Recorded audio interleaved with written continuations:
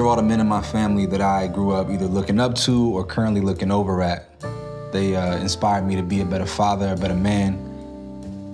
They make me better for them. Food is my love language for sure. I don't always have like words, I might not have time, but if I love you, I'm gonna make sure you fed. Hey, Josh, Dylan, breakfast. How y'all feeling? Good. Good. How about you? Solid, man. No complaints. Yo, is it cool if I take y'all somewhere today? There's this thing I've been doing for a long time I think you'll both like really benefit from. Especially you, since you've been stressed. I think you need to figure out how to deal with that a little bit. It's cool? Yeah. After y'all done with breakfast, get dressed. We're heading out, right? All right. But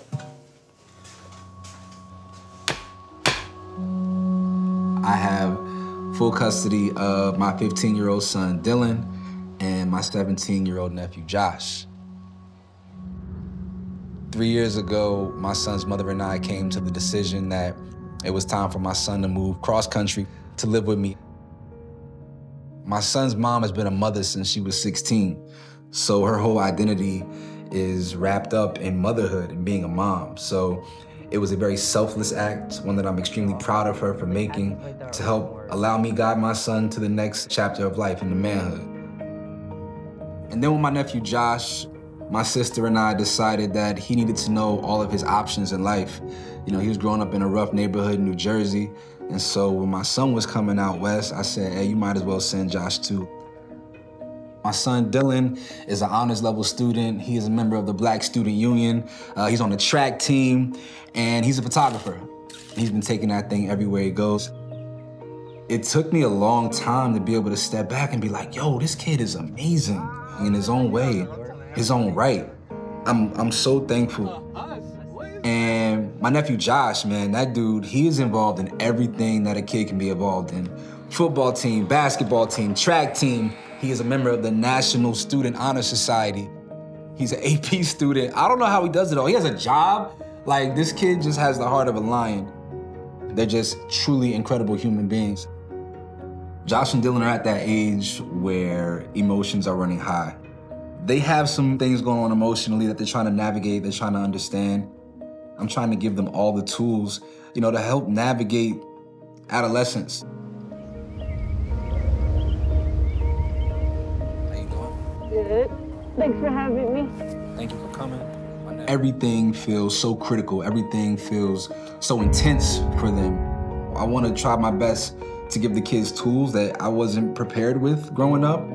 Breathwork is something that has allowed me to sustain and maintain. So I want to take the kids to a breathwork class so that they can have something that has been so invaluable and so important to me in navigating hard times. Thank you guys for coming to our session today. So this is breath work, which means it's work. It's an ancient practice in creating safety within us. And no matter if it's chaotic outside of us, when you can do that inside, you can do that anywhere. The physical and the emotional part are probably the easier parts. The mental part is staying in the game. Like, you have to breathe in that cyclical manner ongoing, and your brain is gonna tell you this is physically uncomfortable. All of that, all the doubts, the fears are gonna come up. And so once you let go and you surrender, the physical also surrenders. Whether it's crying, laughing, you guys need to let it out. Because when you let it out, you don't carry that with you out in the world. You will feel emotions. It will feel crazy, but you're gonna be safe. Take your mats. Shoes off? Yeah, get comfy. Breathwork is something that I've been doing since I was a kid.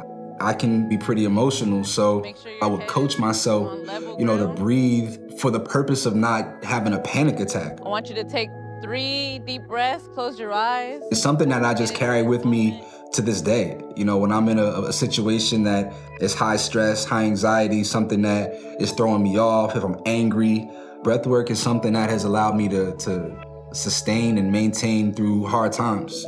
How you feel? What's up? I'm lightheaded. Yeah, Okay. he's real lightheaded. Take yeah. a beat, take a beat, take a beat. Take deep breaths in. That means you were doing it right, though. The breath is actually real magical because it's the only thing that'll calm you down. So you can close your eyes, take a deep breath in through your nose, and then sigh it out.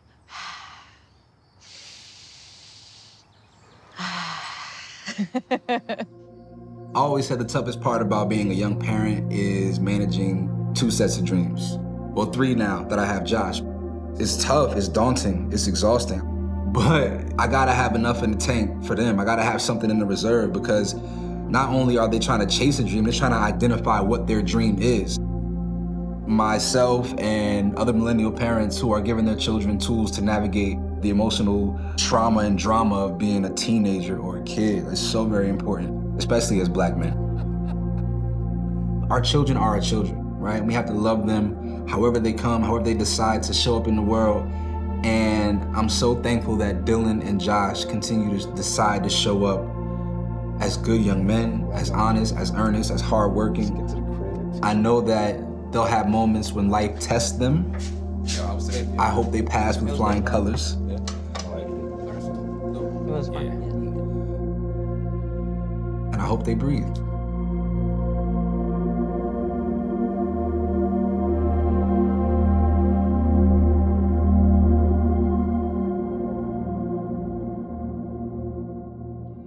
You got breakfast out of me, you got dinner out of me. I love y'all. Somebody gotta do the dishes, it ain't gonna be me. Cool? Cool. Good night, man. Love you. Rock, paper, scissors. Got you. How you feel about it, Josh?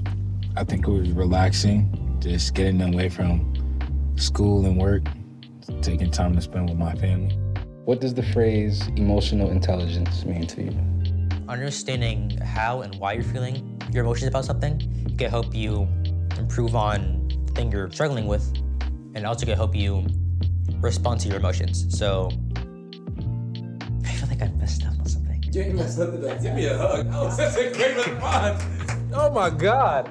Yo, honey. Damn. What? That boy came from my nuts. All right, I think we're good.